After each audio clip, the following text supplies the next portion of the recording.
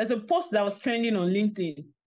Professor Che at LBS, he posted something to show that there are a lot of Lebanese and Chinese and Indians coming into Africa, and then Africans are crossing the sea to die. What's wrong with us? Okay. Wow. Wow. See me, I can't talk because it's as if it just hollowed out my mind. See, if you check all the comments I make, I don't comment on so many posts. And I don't write a lot of posts myself. But this issue you just highlighted are the ones I'm most interested in. Because, see, young people say, oh, they don't want the second colonization. And I say this, if we don't want the second colonization, then we need to make sure we understand how the world works. See, I see a lot of Africans, young Africans, everything is external. It's somebody else's fault. This, that.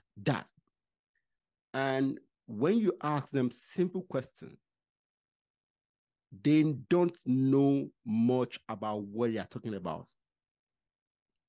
You see, we focus on fear-mongering. See, all the things that has happened to Africa has happened to Africa. All the things that are still happening to Africa are happening to Africa. But for me, those things, irrespective of how they happened, how they are happening, if we do our own parts,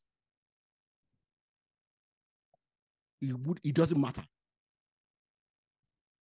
Anybody, see, there will never be a time where Africa, there are no external forces trying to take something from Africa. There will never be a time. There will never be a time. So if we are waiting for the West to stop stealing from Africa, we'll wait for the next million years. Because as we say, the West has been stealing from Africa for centuries now. Well, the truth of the matter is this. We have things that other people want. Okay? Either we make it in a way to package it ourselves and tell them, okay, come and buy.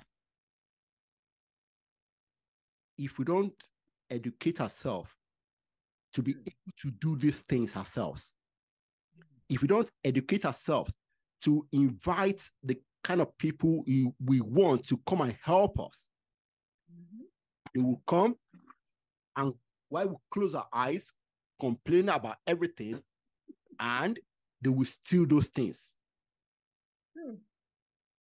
See, we complain a lot. Okay? Yes, maybe in before we got our independence. Okay, yeah, we should complain to so that our colonial masters can leave us alone. Okay, now I'm not talking about the former French colonies, because France itself was still there. Okay, I'm happy that they're trying to drive France out. But for us who were colonized by Britain, okay, now Britain left us, mostly left us. But then, how much development have we made? Have we created? Not a lot. Okay, so because all of us, either French former colonies or the former British colonies, all of us are complaining. And until we all start educating ourselves. Now, there's something we need to say about that.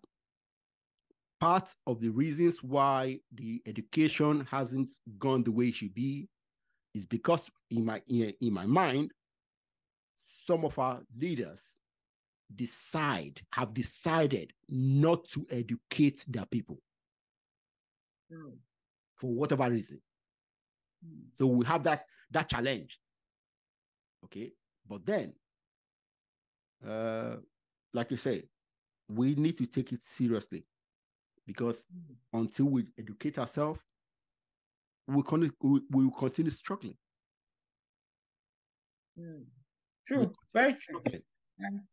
You know, you're very right. And